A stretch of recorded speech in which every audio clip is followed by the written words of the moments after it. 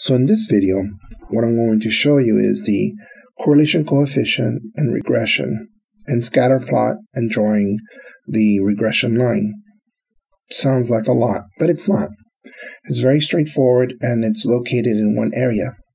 So let's say you want to do the regression, right, line for miles per gallon and horsepower. So what do? Well, we go to stats and we go to regression. And then we want to do simple linear for the regression. Simple linear, of course, is for straight lines.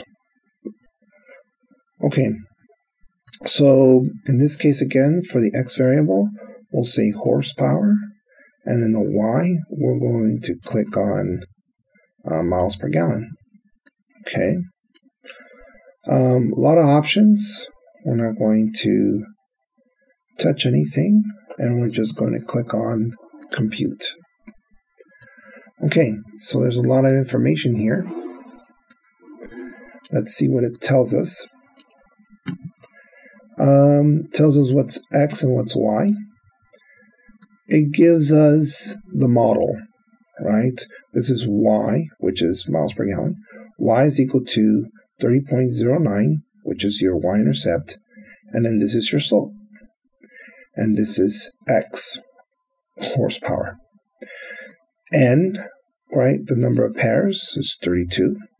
Correlation coefficient is negative 0.77, so that means as it's negatively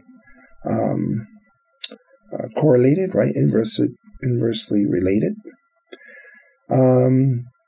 R square gives you the value for R square, and then the standard error. It also gives you the parameters for your regression. Here you'll find the y-intercept, b, which is the same one as this value here. And then you'll see also the slope, which is this one right here. Okay, and so this helps you to determine the formula, which is here.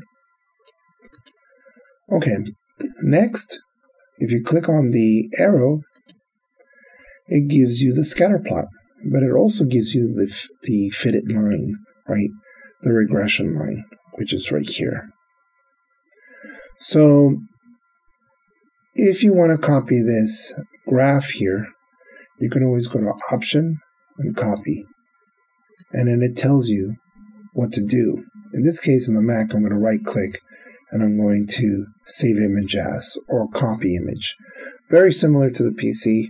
You just right and click, or you just read what the message tells you to do.